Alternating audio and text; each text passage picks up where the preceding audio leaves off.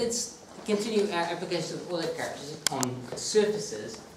And so this is something again that you may have seen, but maybe you haven't seen it on surfaces. So I'll write down what it is. Have you heard what a complete graph is? So you probably will, but I'll remind you. So a complete graph. Полный граф.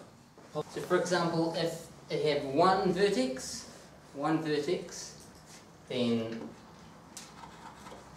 the connected graph with one vertex is denoted by K1. Okay. This graph is complete. It's connected, it's planar, every vertex is connected to every other vertex by an edge. If we have two vertices, then it's K2. If we have three vertices, it's K3. And if we have four, we drew that before, you guys told me what. And just get 4. And, oh, sorry, I should, yeah, so please erase that, 5. Почему полный граф на 5 вершинах не планарен? It's a very important point, is that... Жонглирование формы. Зачем? Сказать, что на ту картинку нельзя добавить вершину. К К4 невозможно.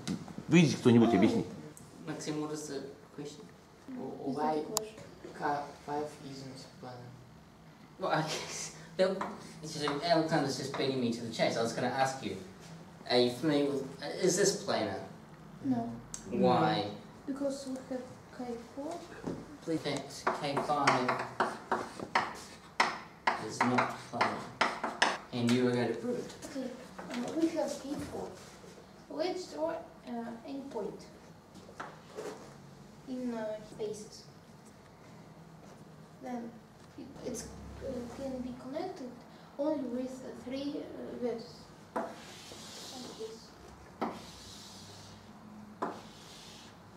Важно, что не может быть соединен вот с той. And this point can't be in all of the faces, for all points in any face, we have one vertex, but it can't be connected.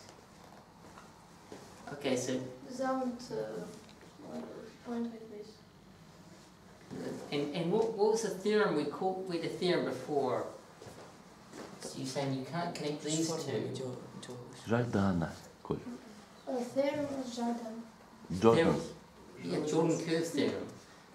Good. And okay, so we can't draw this graph on the plane because we have the Jordan curve theorem.